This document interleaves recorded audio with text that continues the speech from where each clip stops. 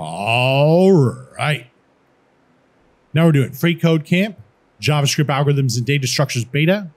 Learn basic JavaScript by building a role-playing game. Step 133. All right. So our locations array doesn't have a fifth element. Remember that movie? So locations at 4 doesn't work. We're going to add a new object at the end of the locations array following the same structure as the other objects. We're going to set name to kill monster. We're going to set button text to an array with 3 goTown strings. We're going to set button functions to an array with 3 goTown variables.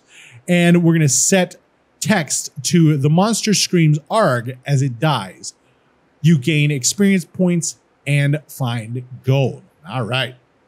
So goTown square, we're going to take this cave one because it's got the goTown square in it already and the goTown. So let's copy that from line 60 up to the end of line 54. Copy that. And then right after this curly brace on 66, pardon me, 66, let's put a comma. And then let's do a control V. All right. Now let's change this to kill monster.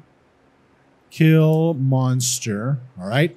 Then we're going to change all these to goTown square. So goTown square, we'll take that, copy it, fight fang beast, this, fight slime, that, double click. Actually, we're going to double click goTown, copy that, double click fight beast, change, double click fight slime, change.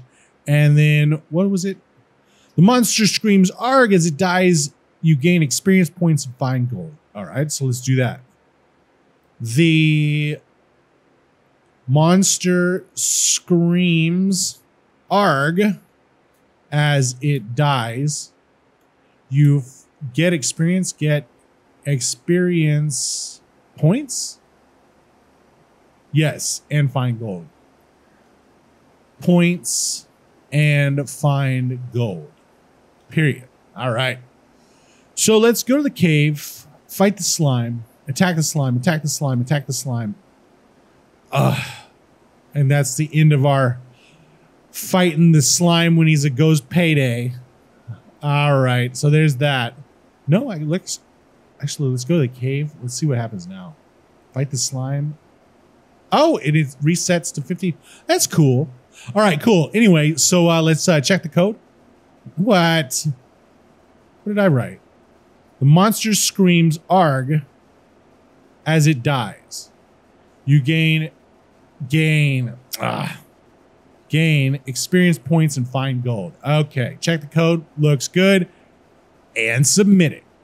All right, now we're on to step 134, and we'll see you next time.